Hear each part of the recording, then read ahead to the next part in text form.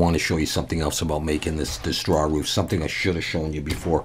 If I look from the front and I bring in a plane and I rotate Y 45 and I scale it in the Y, do something like this. Take this and pull it out past the center there. All right. Once you know the roof you want, mirror that to the other side and Control A to apply that mirror.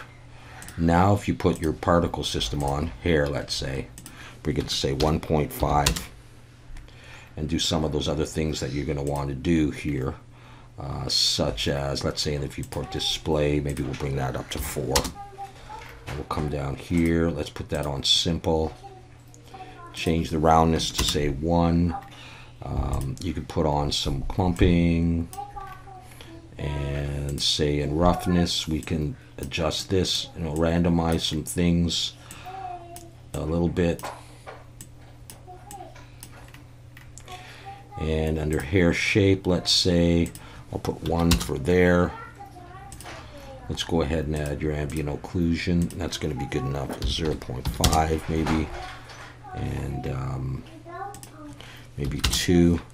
Okay, let's look from the front. Now we can go into particle edit, comb, and you can comb down this side, to make your roof stuff. That might be a little bit too flat, but okay, I'm just going to do this quick, do that kind of thing. You can look from the top and use the scissors and then cut, scissors, cut. Maybe it's a little bit short, but you'll get the idea. Okay, you've got them on both sides. All right, you can come back in and select these vertices here.